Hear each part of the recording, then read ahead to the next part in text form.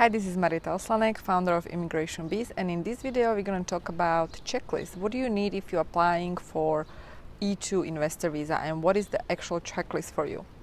So number one thing, I'm assuming that you already know the requirements for E2, and if you haven't get familiar with them, you can check my other videos on E2, and let's jump in. So the number one thing you need to prove is that you have invested into your business. So you need corporate documents. You need to have your LLC or C Corp, S Corp ready, and you need to submit your corporate documents. So it can be operating agreement, for example, meetings of minutes, and other corporate documentation that you have received from the corporate attorney who established and incorporated your company. Then you need to show tax returns. If the business is already up and running, you have to show the most recent tax returns, and also you have to show the tax returns if you are applying for extension, by the way. Then you have to show financial statements, for example, annual report, profit and loss statements, and then you have to show property taxes. Then you have to show utility bills and other any kind of utility bills and bills that you have stored during your investment, so any kind of receipts. Then you have to show also business plan. Business plan must have future projections, 3 to 5 years future projections. Then you have to show and document the wire transfer. So all the bank statements from the bank account in your home country, from where you send the money to the US. So it's going to be several bank accounts. The bank accounts in your home country and the bank accounts in the US.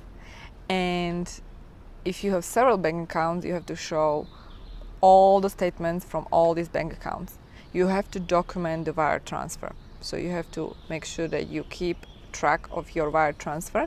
If you send several wire transfers, then you have to document all the wire transfers.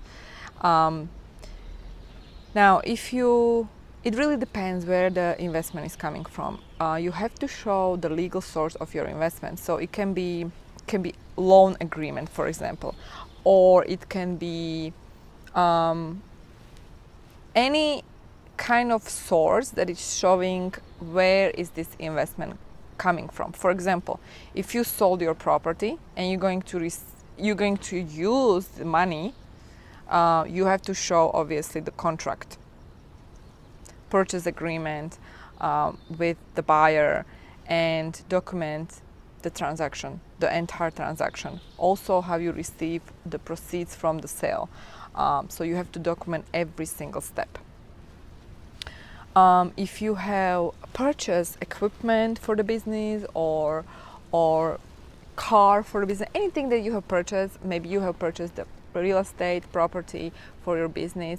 If you have decided that you're not going to purchase, you're just going to rent, then you have to show that you are leasing this space. So you have to show and document the lease or commercial lease contract. It really depends. If you bought the property, then you have to show the contract, and you have to document how the transaction actually happened. Once you have this checklist together, then you can apply for the visa. And as we mentioned before, you can apply either in your home country or you can apply in the US. Now, if you're applying in your home country, you have to fill DS-160 form. You also have to fill DS-156E form, and you have to submit your picture.